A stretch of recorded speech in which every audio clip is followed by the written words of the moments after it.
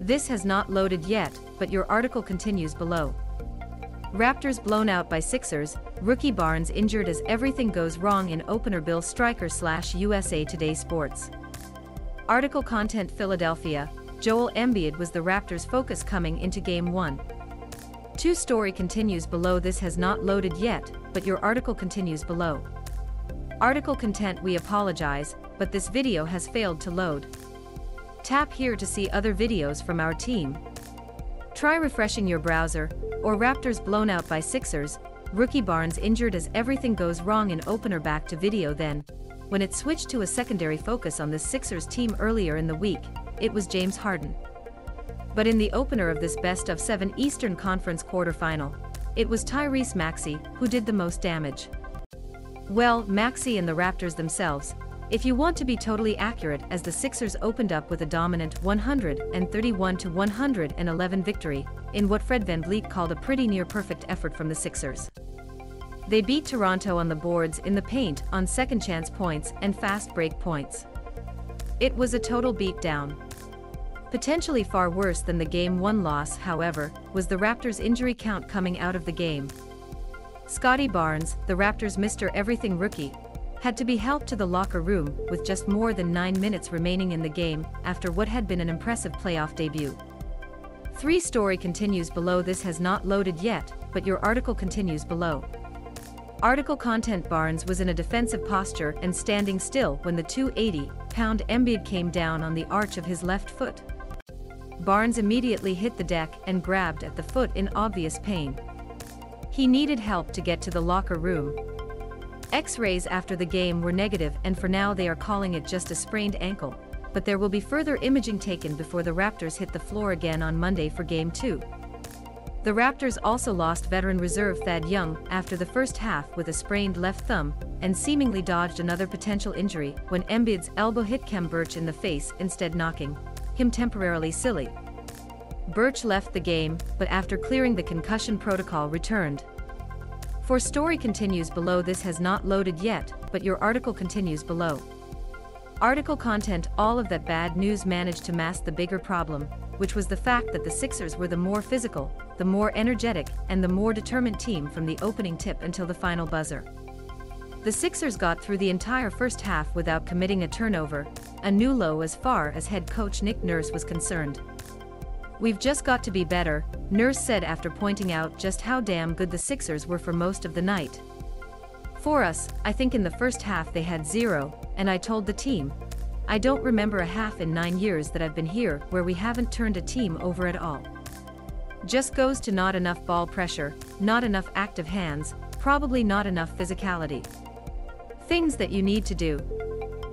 Story continues below. This has not loaded yet, but your article continues below. Article content. The night started with Toronto's defense extremely slow to respond to just about anything the Sixers did. It was nowhere near the level it had been in the season's final 3 weeks, or had to get to in the opener of the playoffs. Nurse seemed content to praise the Sixers for a fine effort until the question was raised about how the Raptors planned to respond to the manhandling they experienced at the hands of Embiid. The Sixers' big man was in a nasty mood and doled out plenty of punishment to numerous Raptors throughout the game, not all of it of the legal variety. The counter is, "We've got to believe that if we're legal defensively, that they're going to call those, right," Nurse said. "Like we had a couple of times where we beat him to the spot and he bullied us right over, and they just let him lay it in.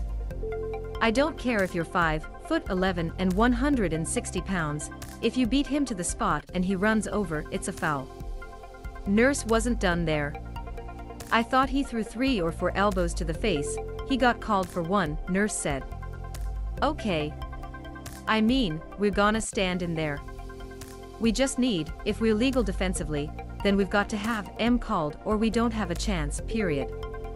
Nobody can guard that guy if they're just going to let him run you over time and time again. We're gonna stand in there and we'll see if we don't get a few more elbow to the face calls and a few more beat M to the spot calls." Story continues below. This has not loaded yet, but your article continues below. Article content. Maxey, meanwhile, did his talking with his scoring. He finished up with a career-high 38 points, slicing and dicing the Raptors with each successive drive. The quick-as-lightning point guard torched the Raptors from every corner of the court. Van Vliet had a tough night with the whistle picking up 2 early fouls, and then playing in foul trouble the rest of the night, until he picked up his 6th on the same play that Barnes was hurt. Van Vliet did not go quietly picking up a tack on the way out, as he let the officials know exactly what he thought of their performance. Van Vliet, like Nurse, walked the fine line of giving his opponent credit while maintaining the need to be better next time out. "I wouldn't say we lost ourselves, I think we just weren't ourselves in a lot of areas," Van Vliet said, choosing his words carefully.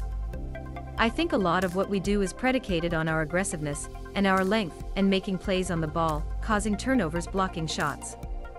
And I think whether that was jitters from some of the newer guys, or the whistle, or whatever the case may be, we're just a little slow. They won the physicality battle," he said. "And you could argue about officiating all day, but there's still ways to be physical without fouling, and they won that battle tonight." Share this article in your social network.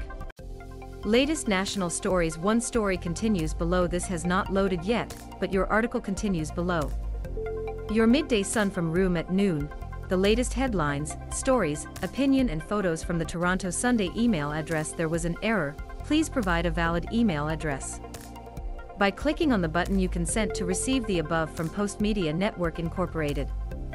You may unsubscribe anytime by clicking on the unsubscribe link at the bottom of our emails.